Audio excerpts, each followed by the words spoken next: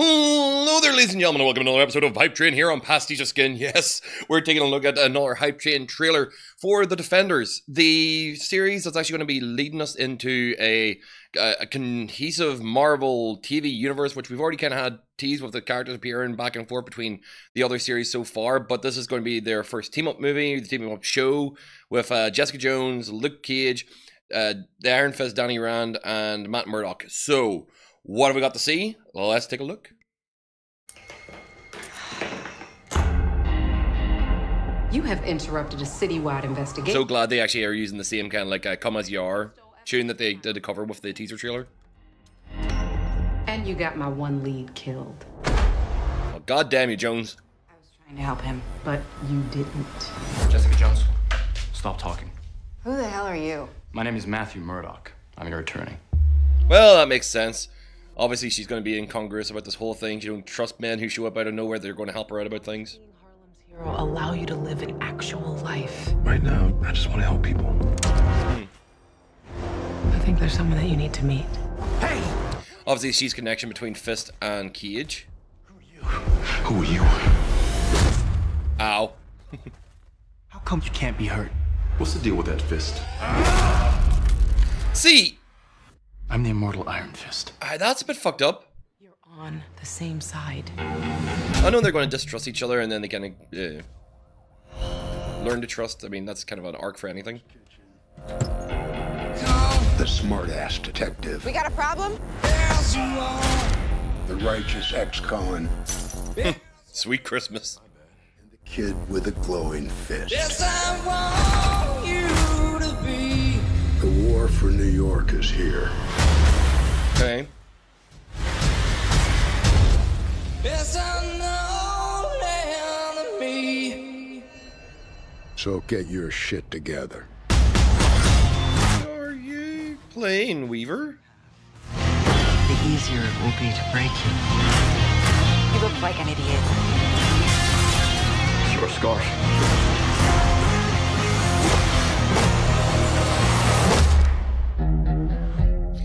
Okay, so there's a lot to see in there. Now let's let this last wee bit play and then I'll rewind it back. Bulletproof. Blind ninja. Whatever it is you are. Classy. So August 18th, we've got our release date for it. So, let's see.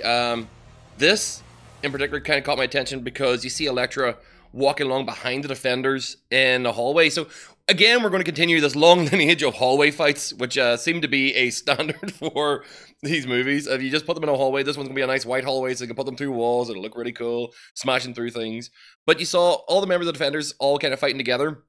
Matt Murdock in the background, Luke kind of just tromping through, Jessica tromping through, Danny having to jump off a wall, knock a guy out. But in the backdrop, you saw Elektra walking along with. So with the Hand being the main villains of the series, I imagine, because they've been setting them up, setting them up. They're actually there for that purpose. I'm curious to know who Sigourney Weaver is playing. As a head of the Hand? I'm not too sure. I'm trying to think of who do I know? Who in the Hand from Marvel Comics anyway would actually be a recognizable figure to put up as a villain.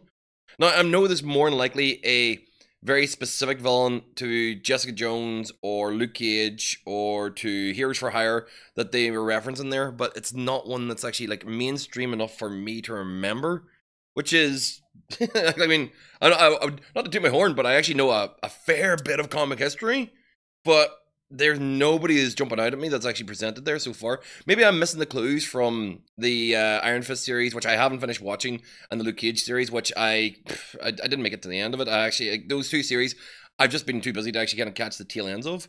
So maybe I'm missing a big link from there. But of course, with the resurrection of Elektra shown very early on, this looks like it's going to be a hand-heavy story.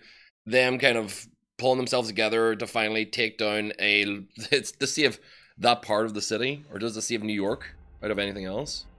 You have interrupted a citywide investigation. This is just one more watch through to see if there's anything else that kind of pulls our attention to this.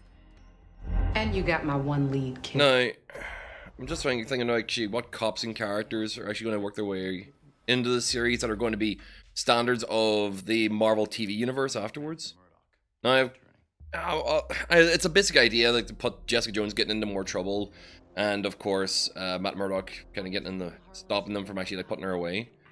Life. Right now, I just want to help people. Luke Cage, the hero of Harlem, is actually kind of like it's the idea that he's just there to actually help out, not doing the whole heroes for hire thing, I suppose. Really, yet. Who are you? It's just entertaining to see, just like him messing up. But see with his growing the fist and then punching Luke Cage. Now Luke Cage got put into a fucking coma with a shotgun to the face. The Immortal Iron Fist punches through walls. A punch to the jaw from Danny Rand should put him the fuck out, just brain damage wise. Like, Danny doesn't use the Iron Fist against people. Like, anybody who's like, oh, I suppose like him being superhuman, he can probably take a lot more of a blast. But we saw what happened to his fucking, like, that happened to Luke Cage whenever a shotgun hit him in the face. I'm pretty sure a good solid hit to the jaw from the Iron Fist is going to do as much damage as a shotgun to the face. I'm just saying. Like, skin is impenetrable, but the brain is fucking jelly on the inside. That's a bit fucked up. But, yeah, I'll let it away. I mean, it looks like a cool shot. It's all done in slow-mo. You're on the same side. And distrust and displeasure with each other, grand. Of course, we're seeing Danny's chest tattoo, which I don't think was actually shown. It hasn't been shown so far in the series that I've been watching. Matt Murdock digs out his devil's uniform, which looks cool. Actually, I wouldn't mind seeing Buzzsaw showing up and actually... Buzzsaw is ready! The guy who built his costume and making something for the rest of them. I'm not too sure about what this is. Let's take another wee look at the explosion to see who's getting knocked back or knocked forward or who's doing the knocking. Okay. It's obviously... Are we getting knocked down? So it's not shot from an angle that we can see who's doing it. Who the fuck is doing the knockdown here? That's Luke in midair, Jessica barely standing, Matt is okay, and Stick is not moving a fucking muscle. Whatever way they shot that was actually designed to not show who was getting knocked over. So yeah, Sigourney Weaver, as an old enemy. I'm assuming, is this an old enemy of Stick's? Is this an old enemy of Elektra's? I don't know. Sure, it'll be interesting. Together. Yeah, they need to work together. Connections you have, the easier it will be to break you. You look like an idiot. So obviously it's looking like a Yakuza style hand where it's like less ninja, more office people, worldwide organization and all that kind of thing. So yeah, the Defenders. I'm excited. I'm excited for the Defenders series to come out in August. August 18th is it for the whole thing to drop in our hands. I'll be looking forward to watching it whenever it comes out, but I'm not... I want more Jessica Jones, really. That was the only thing that actually, out of the 4 series that we've gotten so far, the 2 Daredevil... I know, 5 series now, because it'll be 2 Daredevil, 1 Jessica Jones, 1 Luke Cage, 1 Iron Fist. Out of the 5 series so far, I've really enjoyed Jessica Jones and Daredevil in its 2nd season, more than its 1st season.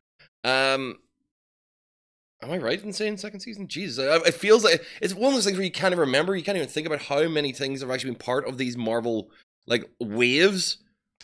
Has it been 2 seasons of Daredevil? Yeah, it has been. Yeah, hasn't it? Yeah, pretty sure. So yeah, guys, the Defenders. It's coming out soon. It's going to be out in August. I hope you guys enjoyed me poking through that trailer very, very quickly. But not really much opinions on it other than it's cool to see the characters together. It's good to see them doing a bit of the fight scenes together. I just hope the choreography is a bit more movie and fluid, a bit more like the Daredevil than it was the Iron Fist. And I want to see. I mean, this isn't a small budget production, so it shouldn't feel small budget. It should feel gritty, but not small budget, and that's the one thing I'm hoping for. So guys, thank you very much for watching. This has been my opinions on the Defenders trailer. If you enjoyed me talking about the Defenders trailer, you can of course hit the subscribe button that's way up there. It'll actually get you linked on, and you can do follow, search, whatever else you can just by using PasticheofSkin. Just Google me. You'll be able to find anything that's actually related to this somewhere along the line, and just make sure to follow the stream that you find there. Of course, you can also hit over here. This is on specifically on YouTube. You can actually hit the things that are floating over my head. Some of them are actually like hype train videos. Other ones are recommended videos for you, and also the most recent one that we've uploaded. So thank you very much for watching, and I will see all you dudes in the next trailer. Bye.